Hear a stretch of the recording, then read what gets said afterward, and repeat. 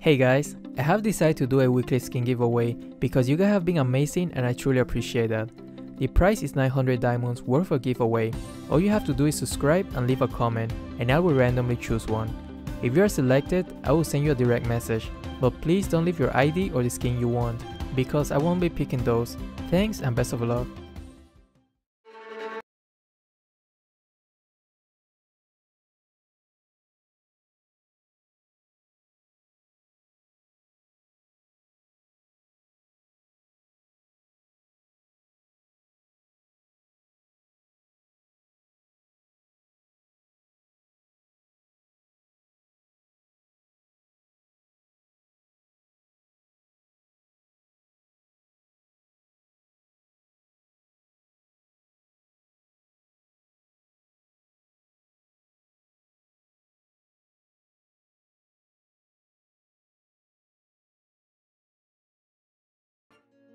I usually don't play Franco, but when I'm forced to tank, I usually end up picking him because he's so much fun to play. Whenever I land a hook, I get this kind of satisfaction that's hard to describe. If you want to hone the skill of prediction, Franco is a good hero to use.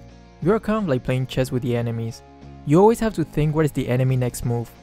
These are my builds, and this is how I set up the emblem.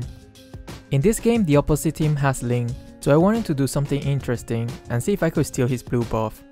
This is why we are cutting the bottom lane first. Franco is a great hero to steal their buff, or reset it at the very least, just to slow down their farm and annoy the hell out of the enemies. Unexpectedly, they decide to steal our buff instead, which was a very nice place from them. Once I saw that there's a chance to get a kill, I decided to leave the ADC for a bit, because I was pretty sure he would be fine for a while.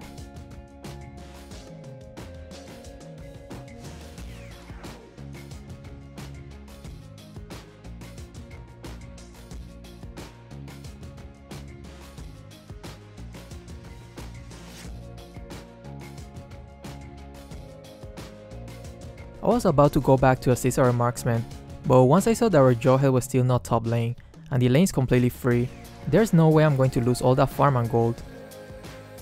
Even as a tank, you don't want to be completely underfarmed, to the point that you cannot even be considered a tank because of no items.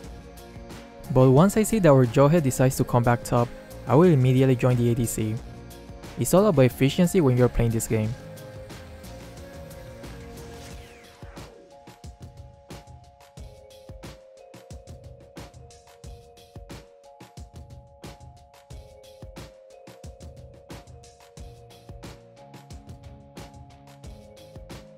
Okay, now that Jawhead is back to the top lane, it's time for me to either roam around or assist the carry.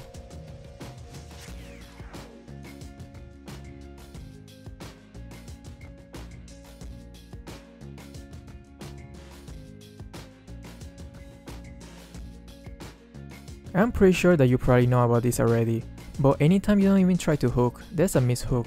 So don't be afraid of failing, be afraid of not trying.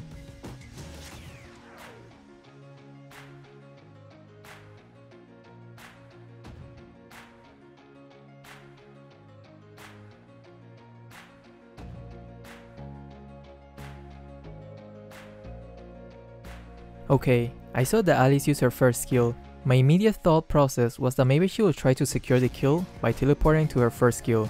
You can see how I preemptively was spamming the ultimate even before she teleported.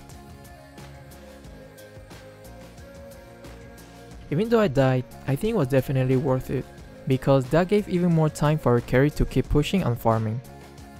When playing Franco, it's all about anticipating the enemy next move, and wait in the bush that you think they will be approaching soon.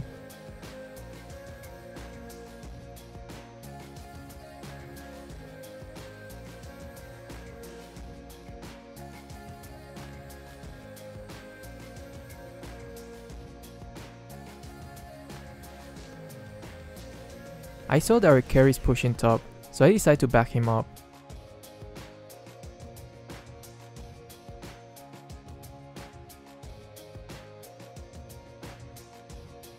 Here I was thinking that their marksman would probably be coming top very soon, so I was waiting for her instead.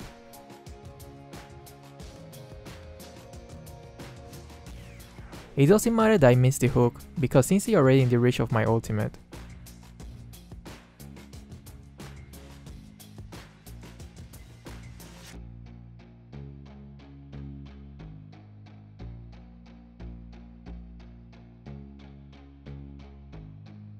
Here I know the enemies are taking the red buff, and just like always, it's a gamble with no risk.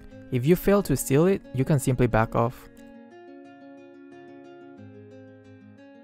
I was able to hook the red buff minion, but unfortunately his HP was low, but not low enough for me to kill it with the hook.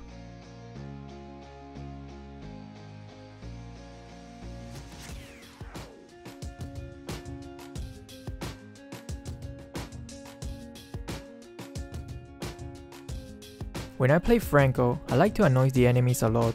I will be just constantly roaming around the map. Believe it or not, it subconsciously instills fears into the enemies. Looking at Link's movement, he definitely was gonna try to steal the crab with his retribution.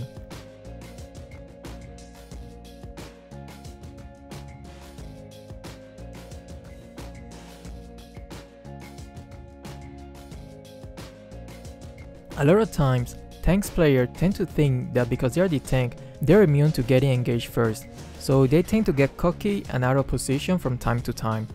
Here I saw that carry was coming top, and by looking at the map, I was pretty sure the Lolita was way out of position. You have to learn when the tanks are out of position and punish them. Here no hitting and letting our carry get the last hit, because she has the assassin emblem.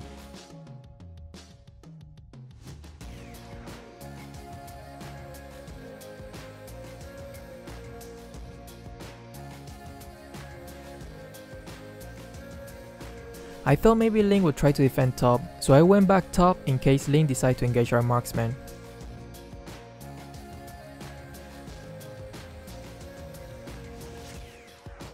Here I'm telling my teammates not to take the turtle and instead take the Lord since he is about to spawn at minute 9 and we are way ahead. But unfortunately, my teammates didn't watch my best tips and tricks video, which I explain in full detail why you should not kill the turtle after minute 7 if you are completely dominating the opposite team. Here I was about to recall back to base to defend top because Link was pushing it, but once I saw her carry in danger, I had to try to save her. I could body block Kimmy's attack and slow down their speed seeing I had dominance eyes and my second skill as well.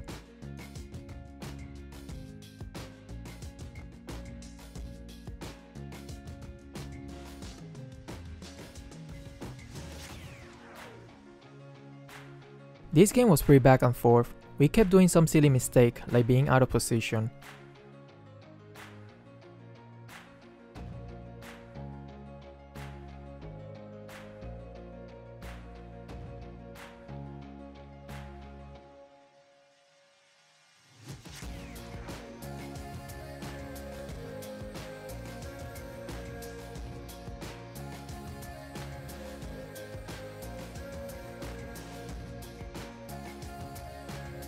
Since they lost 2 heroes, I decided to chase them, and I know I run way faster than they do. You have to learn when to be aggressive and punish the enemies. You cannot always play passive, you need to know when to push your advantage.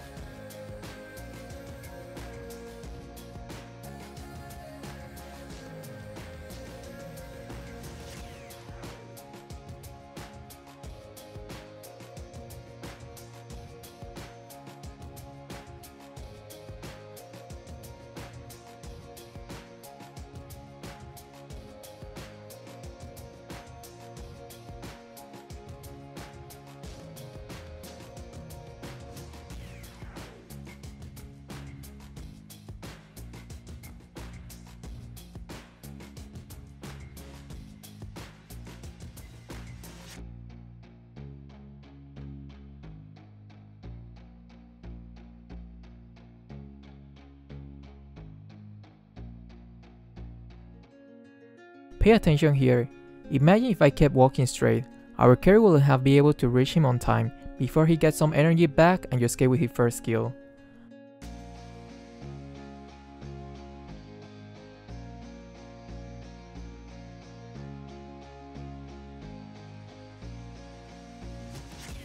Once again, their tank is out of position. You must take advantage of those mistakes and punish them. That's the only way to secure the victory.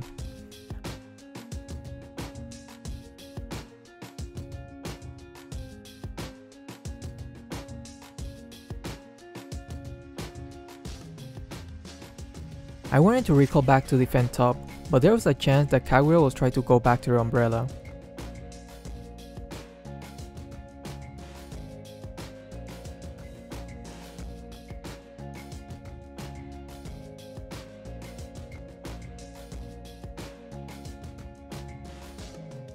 Here, instead of helping carries take the Lord, which she can easily solo it, it's better to secure a perimeter so no enemies can try to steal it.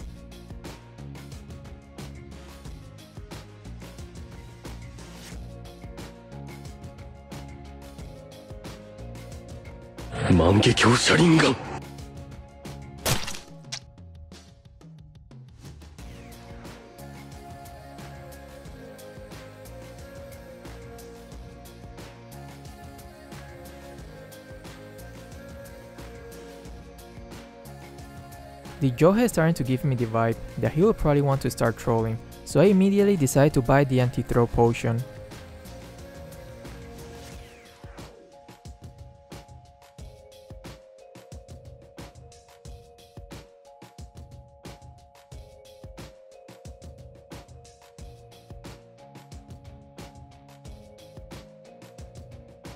Stay in the back in case the Link tries to jump into one of my carries and I can just simply hook him out.